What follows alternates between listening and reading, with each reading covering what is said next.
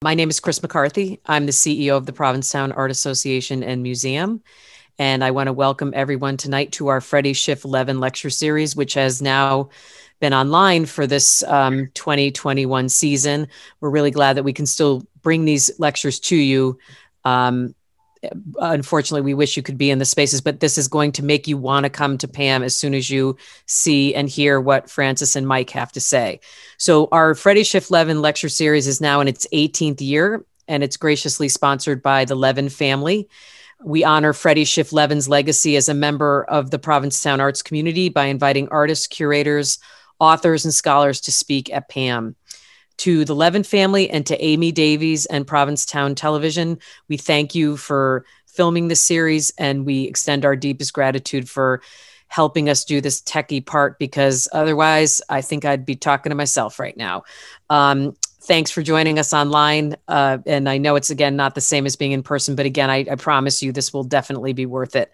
Tonight, we're going to welcome artist Francis Olschafskie and Schoolhouse Gallery director Mike Carroll. Francis has been a practicing artist for over 25 years. His newest exhibition, titled The Silent Side of a Shiver, Photographs by Francis Olschafskie, will be on display at PAM until September 19th of this year. Tonight, Francis and Mike will discuss Francis's long career, his practice of making photographs, and what it means to show his work at PAM. They'll also take a deep dive into the mechanics of creating one of Francis's multi-layered photographs, which are just absolutely spectacular. We will be taking questions after Mike and Francis's lecture, so please type your questions in the chat box. If you don't mind, actually tell us where you're joining us from today as well, and we'll be able to answer your questions at the end of the lecture. So right now, it is my honor to welcome Francis and Mike, so you guys can take it away. Thank you. Okay. Thank you, Chris. Thank you, Chris. I think I'm just going to take a minute and before Francis begins and just say a few words about what it's like to look at Francis's pictures, because I'm fortunate enough to have that, to have the experience of watching people look at those photographs. And then tonight's lecture is going to consist of 3 segments of presentation, and we'll talk about that in a minute. But I just want to sort of offer to people, as Chris said, what a wonderful experience it is to see this particular exhibition and to view this work. I always think about public-facing exhibitions and what it's like to have a room in the social architecture of many museums and many rooms filled with art, and what it means and what people see when they get there. What I've observed in seeing people look at Francis's pictures is something quite different than what happens when people look at photography quite a bit of the time. Photography being, such a democratic art form, an art form that offers all of its equipment and ideas to people the minute they're produced,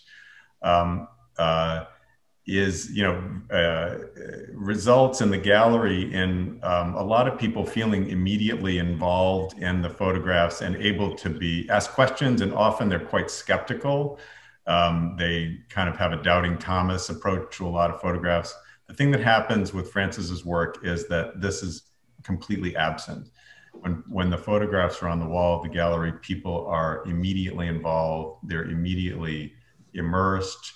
There's a sort of an absence of any skepticism or doubt and an immediate involvement. And it's really just a wonderful experience to watch. And so I would really urge you to come and take a look at this exhibition at the museum if you get a chance. I know that, Francis, you have a couple of segments of presentation to start with, and one is going to be pictures of the museum itself, the exhibition at the museum itself. So perhaps we can start there. Yep. So I'm going to share my screen with everybody, so everybody can see what I'm going to be talking about. And so I wanted to start out with the exhibition itself, because I wanted people to see the space that Pam so generously gave me. And it was really important to me that I start with that. And because I wanted not only to talk about myself, but I wanted to thank Pam and Michael and everybody else, and Amy, and everybody else who helped me with this exhibition. There was a large number of people involved. It got bigger than I thought it would be. And without going down a list, I wanted to thank everybody who had helped me, who might be listening tonight. And so I wanted to start with just by showing the space itself. And just in case a lot of people who are watching this stream wouldn't have an opportunity to actually see the show. I do know that there are a lot of people, there are a number of people who wanted to come tonight and will not be able to see the show because they're just far away. And so I wanted to give that opportunity right up front. So this is the front room, and all the pictures in the show, there's a main section of the show, and then there's what I refer to as a discernment area, which explains sort of where I'm coming from. So the main pictures in the show, just for people who won't get to see it, they're all 4 feet by 6 feet prints. And so I'm just going to step through this quickly, but there's a point to stepping through this, because there's an area in the show that I just referred to as the discernment area. And also, this is the catalog. The catalog is available at the museum. But in the show, there's this area here that I wanted to point out, because that's where I'm going to start my discussion tonight. And I've been talking about this area that I was going to put in the show for a year, questioning whether I should do it, whether I shouldn't do it, and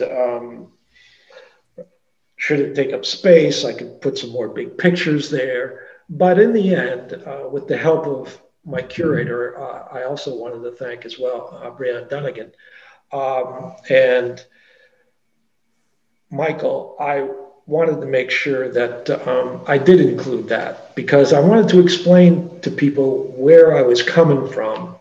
And on that point, that's where I'm going to sort of begin. And I start out by telling people I have been making photographs since I was a teenager, but in the real world, I wear two hats.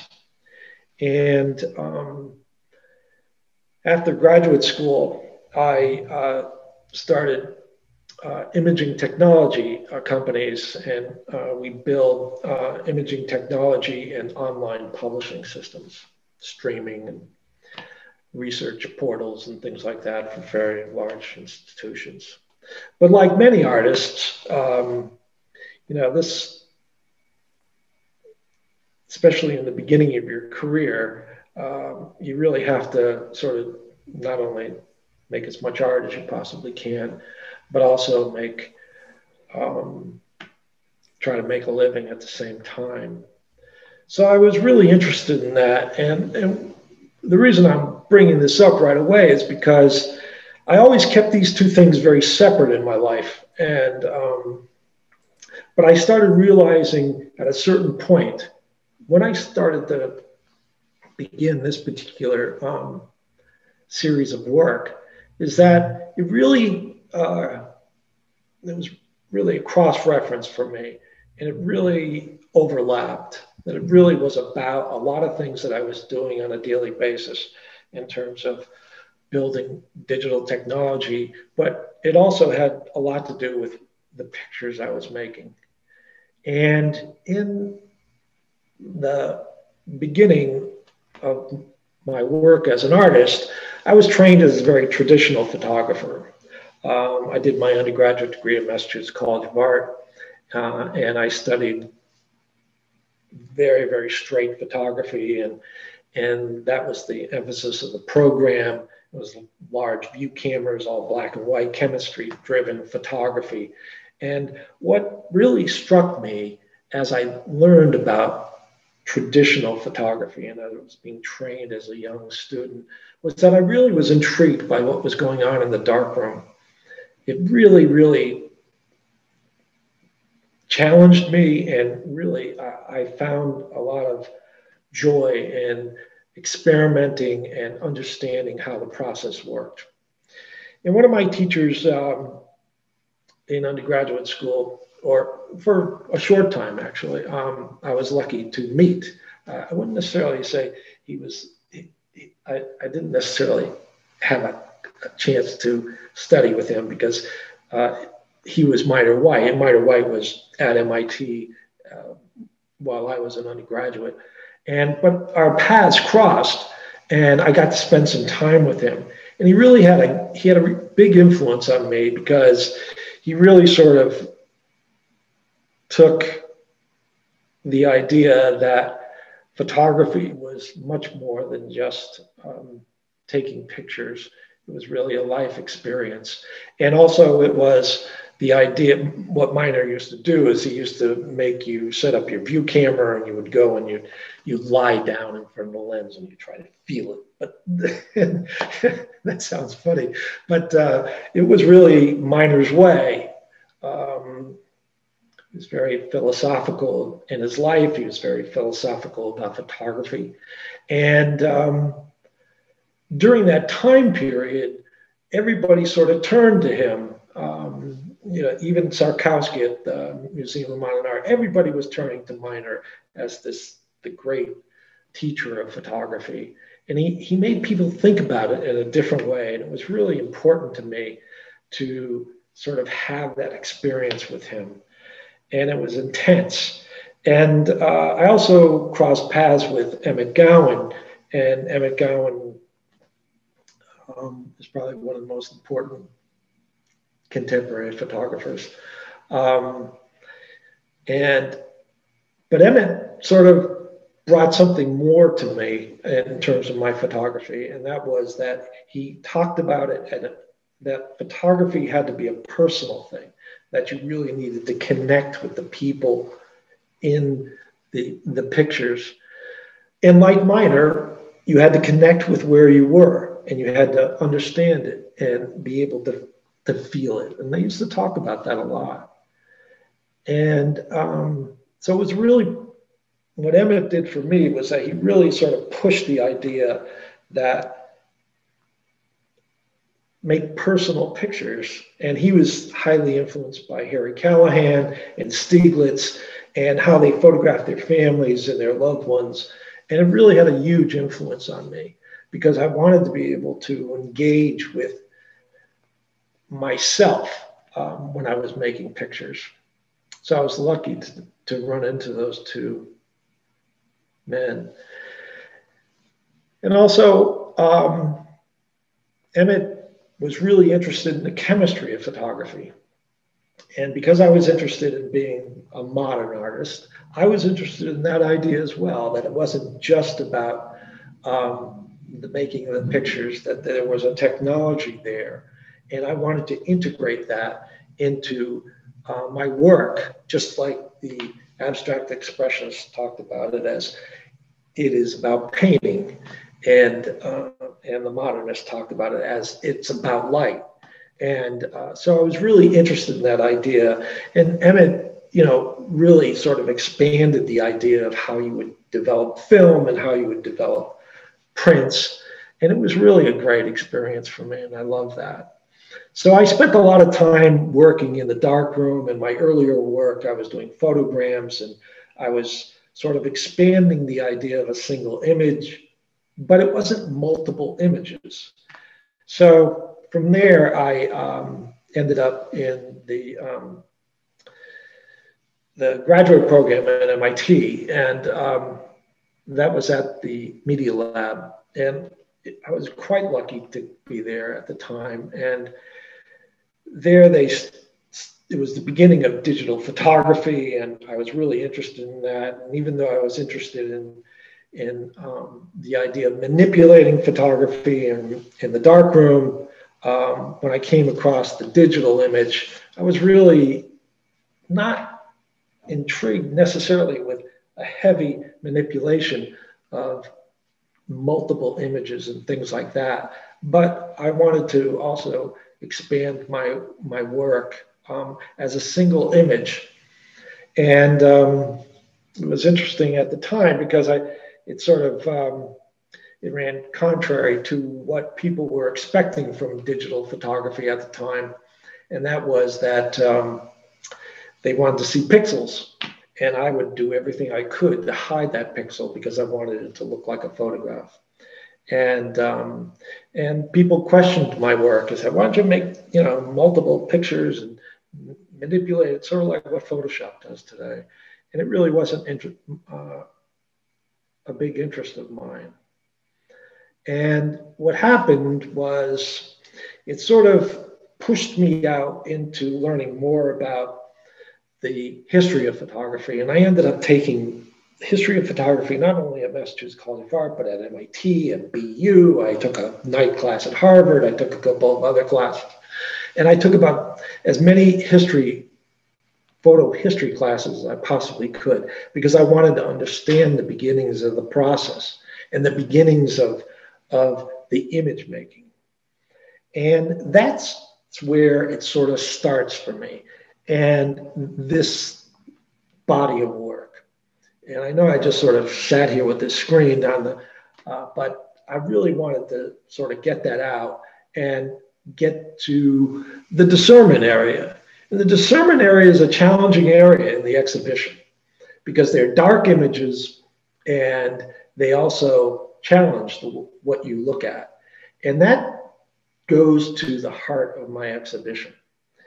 And one particular picture that I was really interested in working with was the first image that was ever made. And that image was made by Louis-Jacques Daguerre. So there's three people who are credited with the beginnings of photography. And Daguerre is French, and he partners with Joseph Niepce, and Niepce is down in southern France.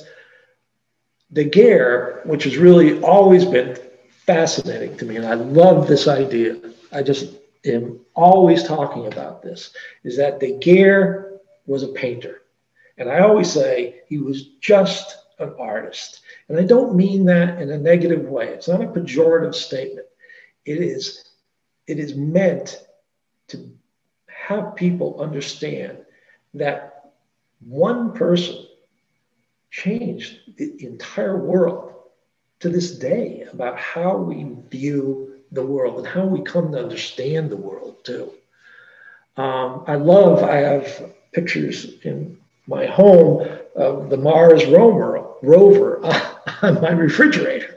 And every time I look at it, I'm thinking about Daguerre. I mean, he was a painter that completely changed the world. And I love that idea. And I've always been interested in the idea about how artists have influenced the world and have made it change. And rarely do we hear about these individuals who have completely had this huge influence. So the image that I'm showing you right now is an image that I made. And it's an image of Daguerre's first daguerreotype. And it was taken in 2010. And Daguerre's image is here. That's what it really looks like. I'm going to point out this little sort of basket here. And the thing about it is that Daguerre's image that I made in 2010, the image is gone. And when I took this picture, I went to Paris, and I was really interested in Daguerre. And I went to the bibliothèque, and I asked to see Daguerre's first picture, and they had it. They had the plate. And the person who was showing me or was talking to me about this, and I had to make arrangements, get somebody to get me in there and all that. And so they said, well, you don't want to see the plate. You know, you don't really want to see the plate because there's nothing there. And I said, well, no, I really do. So they handed me that picture. You know, they handed me this that was taken in 1920. And they said, no, here you go. You take this and go away. And I said, no, I really want Daguerre's first. I want to see the plate.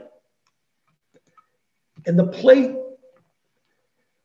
for me, is that it's got all this color on the edges. And it's in the discernment area of the exhibition. And it has all this color on the edges, but it also has all of these scratches. And not only that, the image is almost there. That little basket is right in here. I don't know whether you can see it streaming or not, but you can see it in the exhibition. And you can barely see the image. But what you end up seeing here, all those scratches, and actually there's a fingerprint on it on the plate as well. It's Daguerre's. It's Daguerre's hand that we're looking at. And it really struck me, not for the first time, but it really struck me that I was looking at something that was marked by the artist. And in photography, that doesn't happen very often.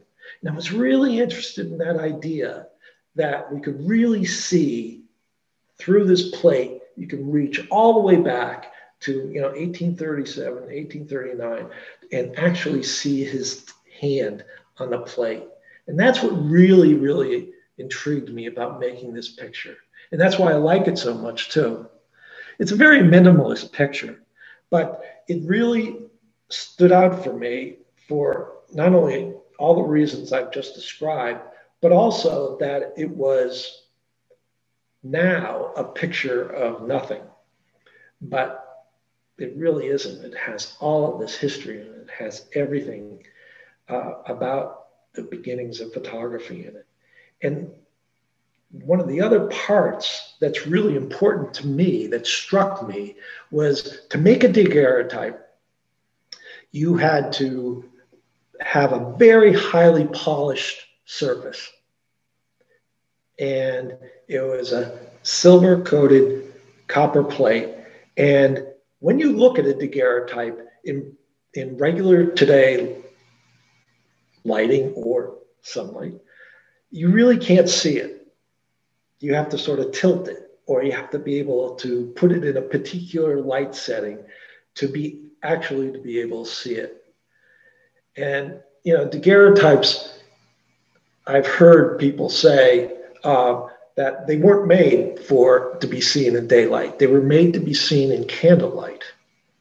And I really love that idea. And also the daguerreotypes would always come in those little boxes, and they were really small, and they opened like a book. And people talk about these things. And I love the idea that it was meant to be something that was closed, and it was meant to be put in a breast pocket, and it was meant to be held close to the heart. And I just love that concept. It just touched me. But it was also the reflected surface that really, really struck me. And that's really what started me thinking about the types of pictures that are in the exhibition, the main pictures in the exhibition. So in the discernment area as well, there's, I'm going to sort of jump around a little, if you don't mind. There's also this image. I mentioned the three inventors of photography, and I mentioned Joseph Niepce and Louis-Jacques Daguerre and William Fox Talbot, who is English. And he made the negative positive system. So what I ended up doing was I ended up making the pilgrimage to where they made their first images. And what I'm showing you here is Niepce's image today.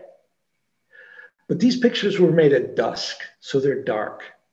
And I'll talk a little bit about that in a little bit. But this is, so I went to the exact, I made the pilgrimage to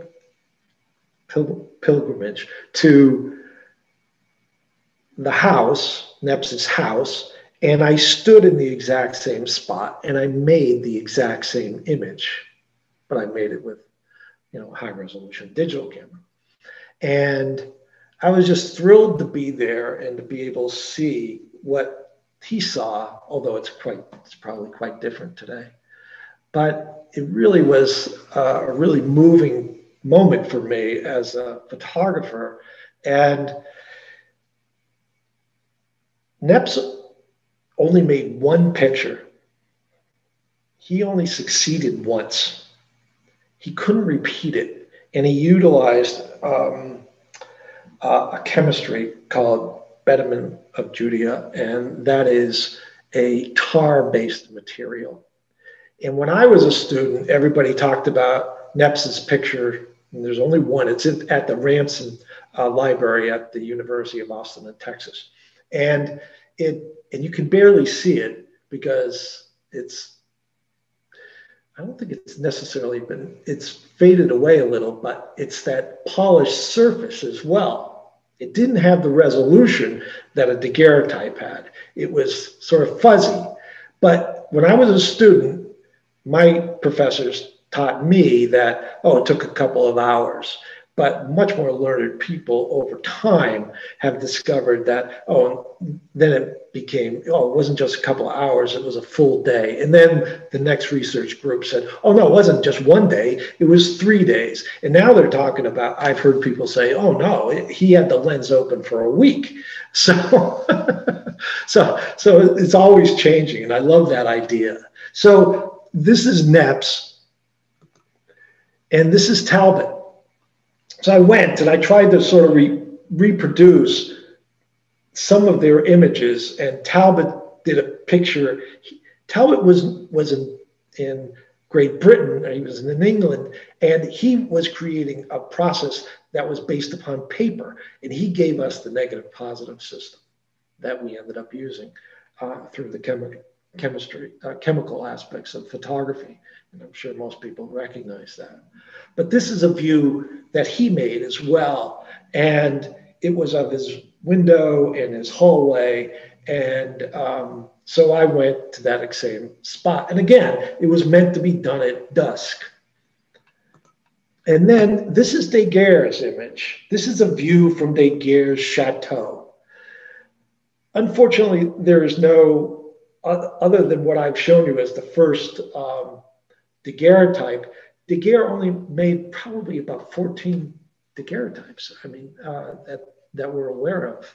And they're probably much more smarter people than I who probably would say, well, no, he did 10 or he did 17. And I've heard those numbers tossed around. But Daguerre really wanted to be seen not only as an inventor, but he wanted to see people to see it as an art form. But this picture is taken from his chateau. And when he invented photography, he gave it to the people of France for free. And the king said, if you give it to the people of France for free, I will give you a chateau, a stipend for the rest of your life. And he became a rock star in France. And so I was very interested in what was going on with Daguerre, clearly. And I went and got into his chateau. It was very difficult to get into. And I don't want to get into that, but I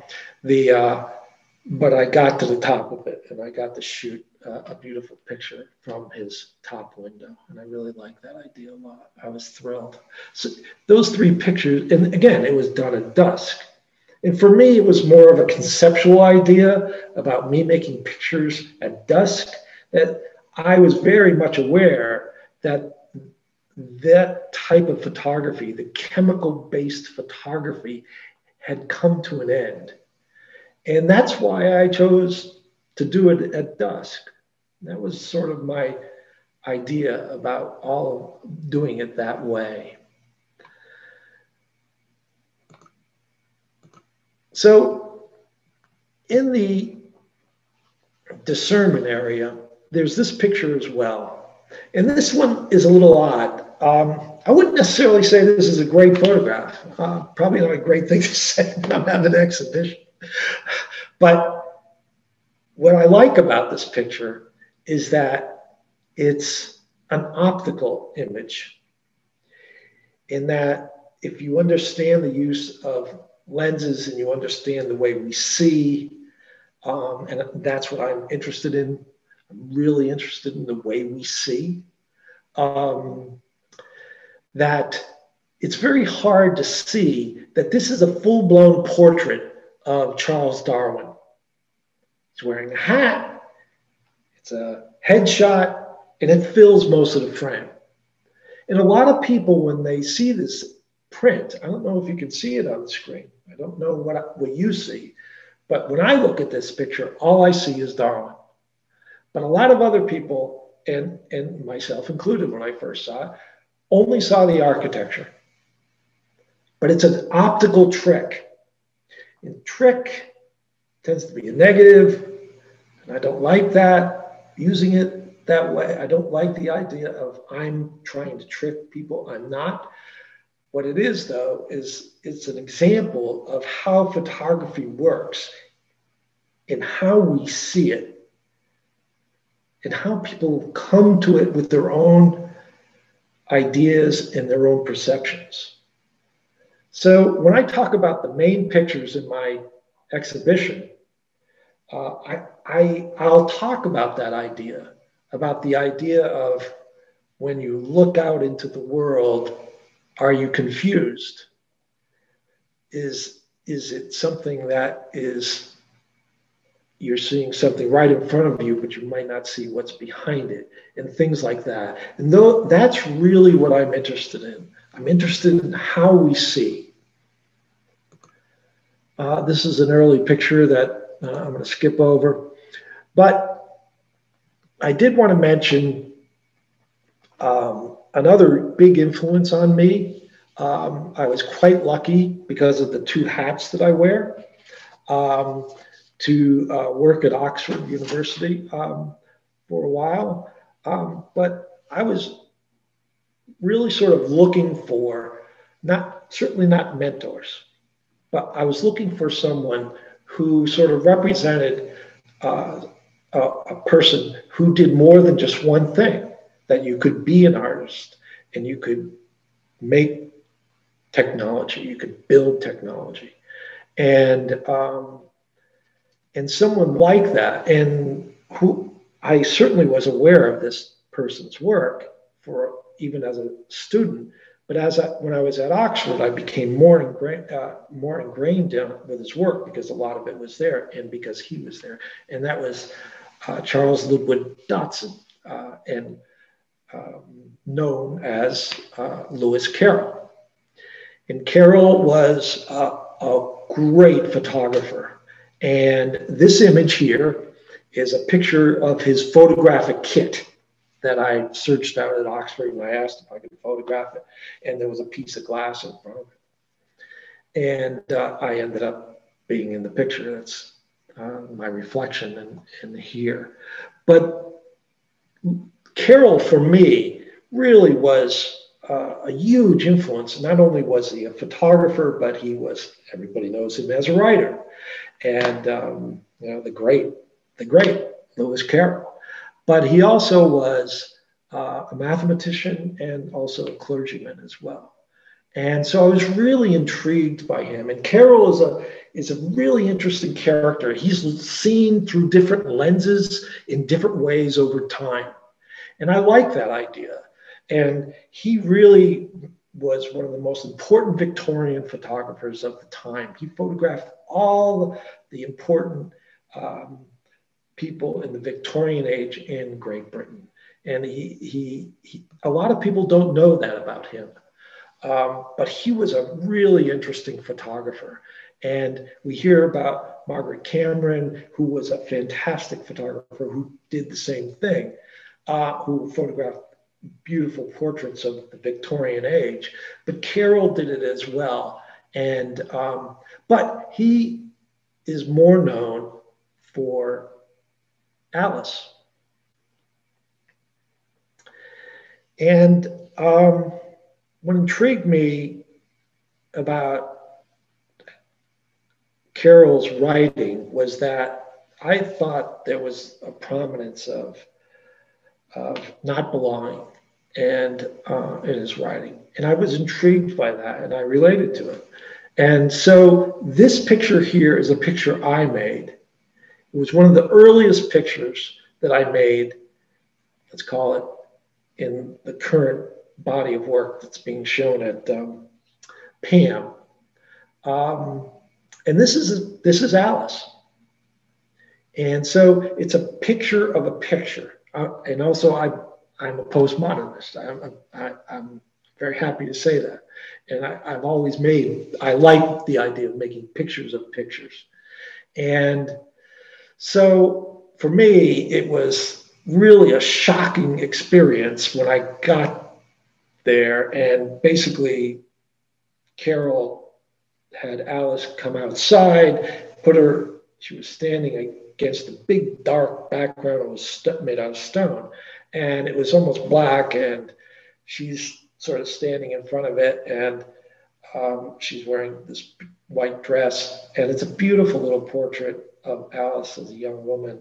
And for me, I'm looking at it and I'm seeing it, and then all of a sudden for me, I'm seeing what is behind me that's being reflected on the glass.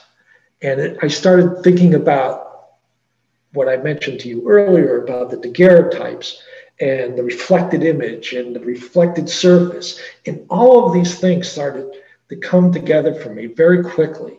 And I really, really was intrigued by the entire process. It really, really hit me hard.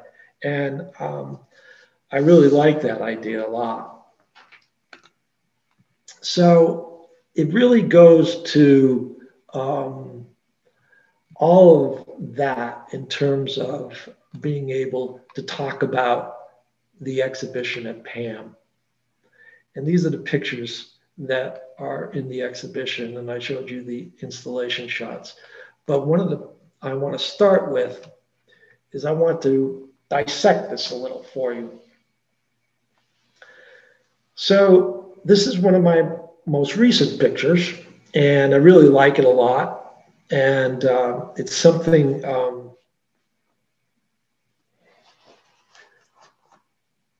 that really stood out for me. One of the things that I do when I make pictures is that some people have said, "Oh, Francis, I get it. It's the decisive moment." And I said, "No, it's not the decisive. Oh, it's abstraction." No, it's not abstraction. For me, my pictures are about realism, and I refer to it as hyperrealism, and that's because of my two hats. And because I believe this has to do with technology and has to do with how we live today. And this particular picture really, really struck me. And that when I make these pictures, I don't go hunting like the decisive moment. I will wander through the cities, and I may see a place that I want to photograph, and I will possibly do a sketch, possibly take something with my cell phone. And I'll make notes about where I am and the time of day and the time of light, time of year, and things like that. And then I will go back, and I will go back again, and I will go back again. And in this particular case, this took many different visits to this particular spot. And when I would go there, I would often spend a great deal of time there. And I would often, when I show you my other work, you might get a sense of this. I was hassled that somebody would come out and say, "What are you doing? You've been standing in front of my window for the last 2 days, and I don't like it. I'm going to call the cops," and things like that. So it was always an intriguing experience for me, and I really liked it. And this particular picture was in a building that had a doorman, and he would come out and he would say, "What are you doing, man? You can't be standing here. Go away. And you got a camera. It's not cool." And I would say, "Let me stay." And I'd give him some money, and he would be happy for about a half an hour, and I'd get to stay. And things would be happening around me. And in this case, I'm looking at this picture, and I'm looking at the reflection, and behind me, because I'm in London, it's a very short street, it's very tight, and the buses are right at my back, and I can almost feel them, and I'm very close to the windows, and I can see this picture. I can see it, but it keeps going by me. It keeps going by, and I had to figure out, how can I get this picture to stop? How can I get this whole thing into the picture? So what I mean by that is that, the birds, the young woman, the butterflies, the decor, that's all in front of me, and it's very close to me. I'm very, very close to that young woman, and it's dusk. And this goes to the pictures that I was talking about earlier as well, is that I realized that I could get light from the inside at dusk, and a lot of times people didn't necessarily see me because the lights were on in the inside, but I could see them. And then I realized that if I went at a particular time of day, the buses would queue up. And then finally, I was there at a particular time of day where they were right smack behind me. And that's how I made this picture. So the bus is behind me, and the people in the bus are being lit by the interior lights of the bus itself. So for me, it's all about that idea that I'm taking pictures that are in front of me and also behind me.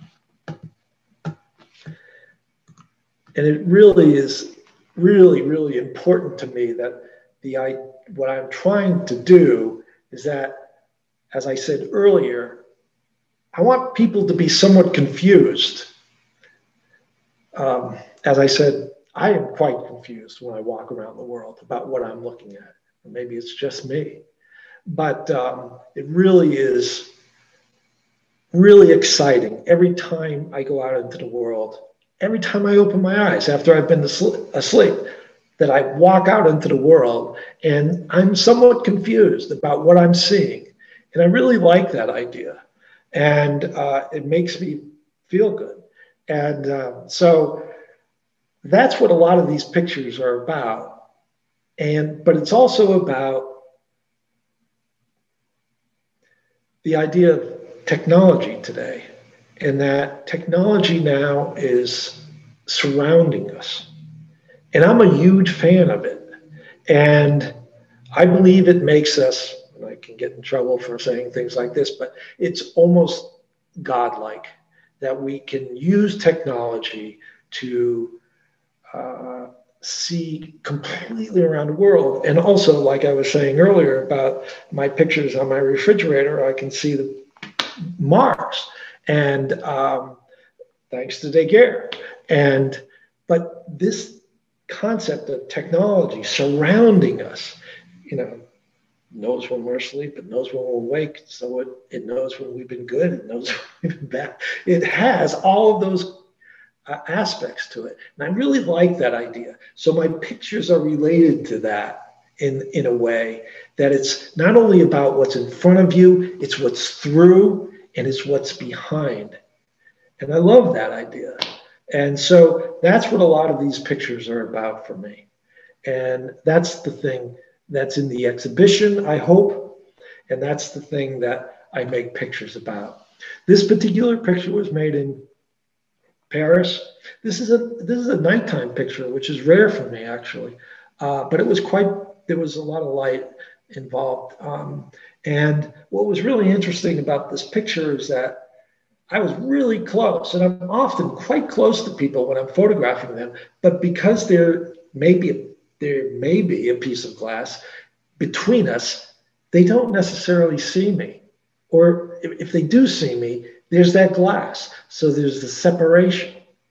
And the young woman on the left is in front of me, the woman on the right is behind me. And the way the picture ends up being flattened, it really sort of resonates in a way that just was so exciting to see. And, you know, that orange thing on the right side, and, you know, these religious figures in the window. It was really, really an exciting image for me. And this is an image called, so now I'm going to step through the pictures, and it's called Angel, and it was, again, one of those days where I had to keep going back. I went back the next day, I went the day after, I kept going, I kept trying to find the light. And I guess that's exactly what I was doing. I was looking for the light to be correct, and where I could get something that was really sort of even across the plane. And this particular picture has a beautiful palette to it. And I could see that too when I was making the picture. And the reason I call it Angel is because of this figure in here is a little angel, and then there's this guy over there, it's a painting on the wall, and this woman on the right side. And again, I'm in London in this particular picture, and the streets are small, and the sidewalks are small, and like people are bumping into me to get by. And it really is an interesting experience for me, and I love it. And this picture is from Florence, and it's referred to as Box Hat Man, and it's near the Duomo. And so a lot of people have said to me, I don't know why are you calling this Box Hat Man? And that I'm very, very close to the glass, and there is an individual in the middle of the frame, and he's here, and he's wearing a box on his hat, on his head, and on his back, and this is his portrait, and on his back, he's got an accordion. And in photography, when you learn photography, the best way to photograph is with both eyes, not with one. You know, you always see the photographer sort of squinting, looking through the lens. But the best way to do it is with both of your eyes open. So you can see through the lens, and you also can see what's around you. And I could see this guy coming toward me. And I'd been at this spot. I'd been there a year earlier, and I made a picture, and it wasn't successful at all. And I went back, and I had been here for a number of days, and this guy was coming down the street, and it just sort of clicked. I mean, it was just absolutely a fantastic moment for me. And this is a picture that was made in London. And this is another example, or this is a really good example of how I make pictures, and because of the light on the inside and different light on the outside, and I am as close to these men on the left as I am to this computer now. I mean, I'm literally probably 2 feet from these guys, and they didn't see me at all. And I was there for a long time trying to make this picture. And this is a beautiful picture of my wife, Anna Poor, the great sculptor. And this was done in Paris. It's one of my favorite pictures. This is a picture that was done in Rome. And again, it's this idea about it's the idea about making pictures of pictures. So there are pictures in front of me in frames, and then there is the glass, and then there's pictures behind me. So all of these things come together. And so it is pictures of pictures of pictures for me. And that's why I like it so much. And I've already told you about this one. And this is a really favorite picture of mine as well. And this is a picture I made in my home. And I started to experiment. I'm giving away some people have said, don't explain the whole thing. But I don't mind explaining it that much. But I'm really interested in the reflected surface. And because I go back to the daguerreotype and to Niepce, in terms of this particular picture, is that this was done on a very high gloss paint, and the reflection is in the paint. So it really made me think about Niepce's Betterment of Judea and the tar. And I really like the idea about being able to make pictures not a lot of people said, oh, these are all exteriors. And they're not. Some of them are interior pictures as well. And this is a really interesting picture for me because this was made at MIT and I was working there, and I would be walking by this space every day, and it was like, oh man, this is really too much. And then I would go back the next day, and then I would make sketches, and I would record when I was there, what type of day it was, and also the season of the year. And it was really a really interesting experience for me because there's multiple pieces of glass in front of me. And then at some point, this young, beautiful woman walks by, and it was like, oh my God, I just couldn't believe it. And then it's called MIT and an umbrella, and the umbrella sort of shoots up out of her hand, and it's like fireworks at the top of the image. And this is a picture that was done in London. And I was going to start to point out, sometimes I'm in my pictures. Actually, this picture is in the exhibition. We took it out. But I wanted to use this picture in the lectures because sometimes I end up in the picture, and I don't like that idea. I really work really hard to get out of it. And at some point, somebody came up to me at one of the exhibitions that I was having and said, Francis, I didn't know you made self-portraits. And I looked at this person. I didn't know what they were talking about. But I was in the pictures. And even though I knew I was in the picture, I'd never really thought about it in that way. I don't want to be in these pictures, but I do end up in some of them. And, this particular picture was a really beautiful object. It was just a crazy experience, and I think I'm starting to run out of time here. This is the only picture in the exhibition that was done out in the United States. It was done in New York. Yeah, and this is that same sort of concept that I was talking about. Here I am. I didn't want to be in that picture, but I ended up in the picture. And these people just sort of came out and held up this doll. I didn't know what they were doing. It was great. It's absolutely fantastic. And this picture here, this guy on the right kept walking by me. I could see him behind me. He would walk behind me, then he'd walk in front of me. He was trying to figure out what I was doing. And I love that. And then he came and he said, well, I can do that too. And there he was. It was great. So this is an image in London. So that's basically the exhibition. And I think I'm going to start running out of time here. So Michael, anybody there? Hi, thank you, Francis. I think we're going to see if anybody has any questions, but I'm just going to say one thing to kind of wrap up after listening to you. Thank you so much, which is sort of a plug for the actual exhibition itself. And that is to say that you've heard Francis talk about the discernment wall and then sort of the inside of these pictures. And one of the things I just wanted to mention to people that will have a chance to see the exhibition is that the discernment wall is so fascinating. It's so interesting because it tells a lot about Francis's interests and pursuits, but it's actually kind of a holographic demonstration of how he pursues an idea. you'll see in the discernment wall, for example, in the daguerreotype picture, an image of complete absence of images. You'll see another picture in the discernment wall that has an absence of light.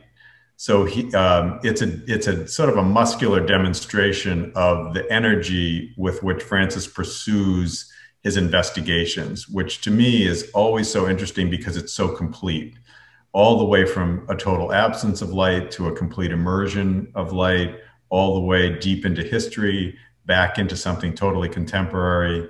His practice itself is like that. It's a real treat to work with and listen to an artist, for example, who has gotten to the point in their career where their ideas and intentions are really directly connected to the experience of the viewer. Of course, the viewer's experience is different and personal, but this is an artist who can identify what they want and can stay connected to that pursuit and connected to the outcome in the pictures. And so that discernment wall is sort of a four-sided box that demonstrates how Francis's ideas are pursued and delivered. The museum itself at this point is another four-sided box that shows a larger version of those ideas pursued and delivered. And then Francis has just talked about a couple of these photographs, if you will, another four-sided holographic space where we see and can experience that total immersion, you know, being inside of one of those ideas and all of the many ways that they are haptic and sensory. And, you know, we can see his sort of mastery and agency enacted there. So thank you, Francis. I'm going to turn it over to, I can't remember who's doing the questions, but maybe Chris, right? Yeah. Thanks, Mike. And thanks, Francis. This is really just fascinating. And I love that the fact that this exhibition is in the gallery with the big glass window, which is quite reflective as well. So it kind of works that way. We have a couple of comments and a question. We do have a comment that said that I love that wall. It was so informative and I can't wait to see it again. We have a question. How do you make the prints? And I think you explained your process of taking the pictures. And I think maybe this is a little bit more technical about actually how you print these photographs. Yeah. All these are pigment archival prints. They're printed with me and my printer together. I spend a lot of time printing. I'm very particular about how I print because of my sort of story about the dark room and the chemistry.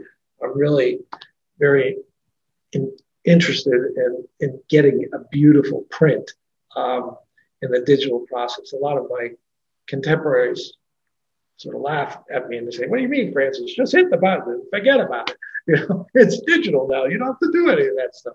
But not for me. It's really a hard process. But I love it. It's a lot of fun. Thank you. And then if you have time, would you please say something about how Mike Carroll and Brian Dunnigan contributed to this exhibition and tell us something about the catalog? Well, Brian and I are very dear friends. And so what I can say about Brian is that I want to thank her for believing in me and believing in the pictures. And that's what I think Brian and we talked about it at one point. And she said that, I believe in what you're doing and that she was a fan of my work. And I greatly appreciated that. She really understood where I was coming from. And that was really important to me too. That discernment area, my long description of all of that. Brandon knows it. I mean, because I had talked to her about it for a long time. So she understood the history of where I was coming from. And there are a lot of other pictures that are about the history of technology and things like that Brian is aware of. So she really had a good understanding of my history of making pictures. And Mike marshaled this entire experience for me. I think I mentioned earlier, when I started this process, I didn't have any of these prints. They all had to be made for the exhibition. Designers were involved, and it was really quite an experience. And Michael shepherded the entire event for me, and I could not have done it without him. So that was really, really great. And the catalog is a beautiful, small little piece that I really liked. There's a great piece. Thank you, Chris. Did a beautiful piece in there. Brad Dunnigan from the curator describes my process that she understood and why she thought it would be a great exhibition at the museum. And Michael talks about the idea of an artist making pictures, the practice of being an artist, and Michael and I working together over the years.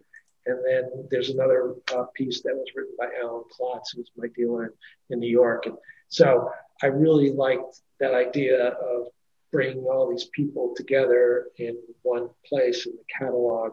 And then it concludes with thanking people, everybody I've mentioned, but also my wife, Anna Poor, and my daughter, Mona Olschafskie, who I couldn't have done any of this work with. And I always end any catalog or any book I've ever made, it always ends with a page, a picture I've made of Anna and Mona. Okay, I have one last question for you. Francis, your work spans the history of photography, linking past and present. Where will you go next, and how do you respond to the explosion of digital manipulative photography, which seems to result in a very narrow idea of beauty? You seem to urge for more realism.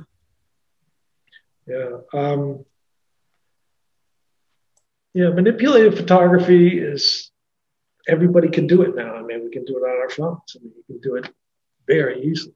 And I built that technology. I can do that really well. I had very good friends of mine saying, Francis, why are you doing all this with, going out there and spending all this time out in the middle of nowhere? And, you can make this picture digitally. You can make it all up. But that wasn't what I really wanted to do. But I have a great admiration for digital technology. I think it's absolutely fabulous. And I love the idea that everybody has access to it now and that everybody can do it. And you can see it in social media and everywhere else. It just continues to grow. And I like that idea. I think it's a good thing. I believe in technology. I like the idea. The advancement of technology has set us free, as far as I'm concerned. And that's what I think is great about digital photography. Thank you so much. And thank you to our audience. This was really wonderful.